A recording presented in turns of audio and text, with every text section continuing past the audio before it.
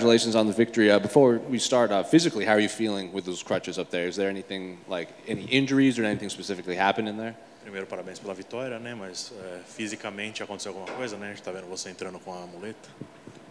Obrigada. Sim, na verdade, ali no finalzinho do primeiro round, quando a Angela investiu uma queda, eu senti meu joelho, enfim, um tanto que falseando, talvez o ligamento cruzado anterior, estamos avaliando ainda, estou sentindo um pouco, mas já vou estar de volta. Yeah, on the first round when Angela did a takedown, I think my foot got caught on the mat, and I think I might have some ligament damage there. I'm gonna do an MRI and check, but right now it's feeling kind of weird. It's a little bit loose. Did that injury force you to change the game plan at all, or deviate from how you wanted to fight in there, or did it affect you? How hard did it affect you in the fight? E esse machucado te afetou na luta, no jeito que você conduziu o resto da luta? Bem, poderia ter me afetado, na verdade, né? Eu falei para o meu professor, estou sentindo o joelho um pouco, eu senti o joelho e eu fiquei um tanto assustada, né? Ele falou, não, você não está sentindo nada, vamos lá. E aí eu dei continuidade à luta e em alguns momentos ali eu senti ele falseando, mas a gente conduziu, isso foi muito bom, na verdade, para mim mesma, né? Espiritualmente, acho que foi muito bem. Yeah, I won't say it changed much, but I did feel it buckling a little on the other two rounds. When I went to the corner, you know, I told my coach, you know, I think there's something wrong there. He's like, no, there's nothing wrong. Just keep at it. Everything's going to be all right. And I think spiritually it was a very important thing to me, you know, just overcoming it and just making sure that I kept steady at the plan, even though we're getting some bumps on the road. Well, during the actual fight, obviously, everyone expected you to take the fight down, look to submit her. You had her in a lot of positions. There was like a leg lock situation in the first round that looked pretty tight. She was wincing a lot, but seemed like she had good defense. She got out of a lot. Were you surprised with how good she was on the ground, or how good her defense was on the ground? Teve mais uma situação, né, que você conseguiu encaixar finalizações no primeiro round. Teve a chave de perna que ela estava fazendo careta durante o negócio inteiro. Te surpreendeu a qualidade da defesa de chão dela? Bem, na verdade não me surpreendeu, né, como eu tenho dito, porque eu nunca entro subestimando nenhum adversário meu, e eu acho que a Angela, eu sempre avalio o atleta não só tecnicamente, né, mas eu acompanho ela há muito tempo e eu vejo que ela tem uma trajetória de resiliência muito grande, né, ela entrou no UFC, ela saiu do UFC, ela foi recontratada, enfim, ela está sempre se reerguendo. Então eu sei que ela tem uma força espiritual muito boa. Então não me surpreende. Parabéns, Angela. No, not at all. You know, I've been watching Angela for the longest time. You know, I've been watching her career. I'm a big fan of hers. You know, I've always said that, and she has a beautiful history. You know, she showed a lot of resilience, not just in the cage but outside. You know, just coming to the UFC, getting released, then fighting her way back up, getting back in here.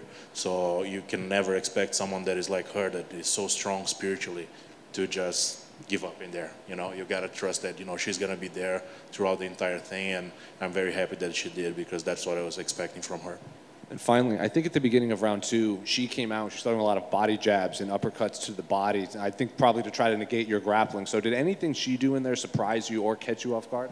Segundo round, ela começou a soltar alguns jabs no corpo, trabalhar um pouquinho mais o corpo de pé, talvez para tentar evitar a queda ou levar para o chão. Isso te surpreendeu de alguma forma? Não, na verdade era o que a gente esperava, né? Eu comecei a gostar ali um pouco também da luta em pé e meu corner me orientou. Você está saindo do plano. E eu acabei voltando, mas era exatamente o que a gente esperava, na verdade, né? Que ela evitasse o chão. Então isso não me surpreendeu. No, not really. Like we were 100% expecting her to avoid grappling with me, and you know, just hitting the body, just working from a distance. It makes all the sense in the world to just keep me away from her. But you know, I started to feel a little bit too comfortable on the stand-up, and my coach had to pull me down and say, "Okay, you know, think about what you're doing. You know that this is not what we're planning." So, you know, what Angela did was, I think, within what we were expecting. Thank you. Hey, Virna. You said that you wanted to fight somebody above you in the rankings. How's a fight with like Tecia Torres sound to you? Você falou na entrevista que gostaria de lutar com alguém que está acima de você no ranking, né? O que uma luta com a Tecia Torres significaria para você? Então, acho que as meninas estão todas com lutas casadas, né? E algumas que estão top 10.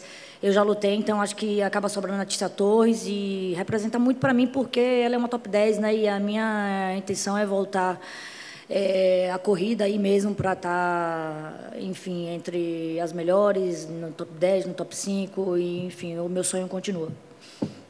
Yeah, right now, looking at the rankings, I think Tecia is the only one that is not booked, so it's the only matchup that would make sense within what I'm looking. But that's the thing. Like right now, I'm just back on the race. I know that I gotta keep on climbing. Finding someone on the top 10, it's a good first step. Then hopefully someone in top 5, and I'm just gonna keep on trucking and trying to get to the belt eventually. When would you like to return? Quando que você gostaria de voltar? Eu espero até semana que vem, né? Eu só tenho que cuidar desse meu joelho e, enfim, estarei 2 meses aqui nos Estados Unidos. Estou à disposição do evento. Vamos só ver o que aconteceu com esse joelho, mas eu tô pronta. Let's just try to figure out what happened to my knee first, and we'll see. But if it's good, I don't mind fighting next week. Just gotta figure out what happened there, and if it's nothing, I'm gonna be in the U.S. for a couple of months, and if they have something for me, I'm more than welcome to compete again. Congrats. Thank you so much. I can't remember if I'm remembering it or wrong. Were you trying English out there in your post-fight interview in the cage? Is that something that you're really working on? And is that something that maybe as you keep winning, we might hear you back here doing an interview in English one of these days? Ele não está lembrando se ele está lembrando errado ou o quê, mas ele ouviu você falando inglês ali na entrevista, né? Isso é uma coisa que você está trabalhando, né? E de repente, num futuro próximo, você não precisa de alguém aqui para estar traduzindo para você? Yes, I hope. I'm learning English slowly, but I try. Half English, half Portuguese. It's coming along very, very well. What are you using? Are you just talking to English speakers, or are you watching American television? What are you doing to really learn and practice your English? O que você está fazendo para aprender? Você está conversando com mais gente em inglês? Você está assistindo TV? Está fazendo curso? Eu tenho feito tudo um pouco, na verdade. Eu fiquei aqui nos Estados Unidos, né, por 1 mês, desde minha última luta. Depois eu fui para o Paquistão e, enfim, lá a gente falava inglês, né, a gente não conseguia...